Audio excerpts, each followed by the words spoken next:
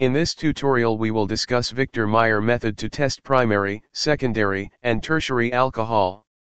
Let's take 3 test tubes containing primary, secondary, and tertiary alcohol. These all alcohols have same color, so it's hard to say which one is which alcohol by just looking. So we have to test these alcohols by any specific alcohol test. To test these alcohols we can use Victor-Meyer's test, and in this method these alcohol is treated with red phosphorus and iodine, an alkyl halide is formed as shown in the figure. Then this treated solution is further treated with silver nitride to produce the nitroalkane as shown in figure.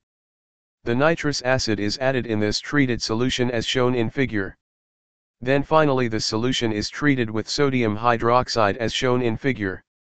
Now we can see 3 different colors for primary, secondary, and tertiary alcohol. The blood red color indicates primary alcohol. As we all know that the alcohol in which the carbon atom bonded with O group is further bonded with one or none other carbon atom is called primary alcohol.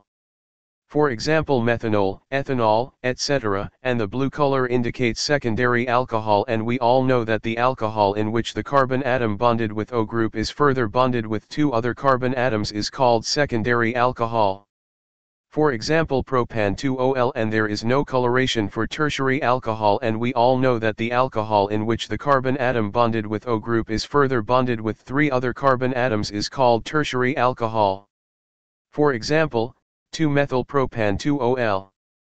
This is the chart containing all the reactions and procedures for the detection of primary, secondary, and tertiary alcohol. You can see this also, and from this figure also we can get idea that the red color indicates primary alcohol, blue color indicates secondary alcohol, and there is no coloration for tertiary alcohol.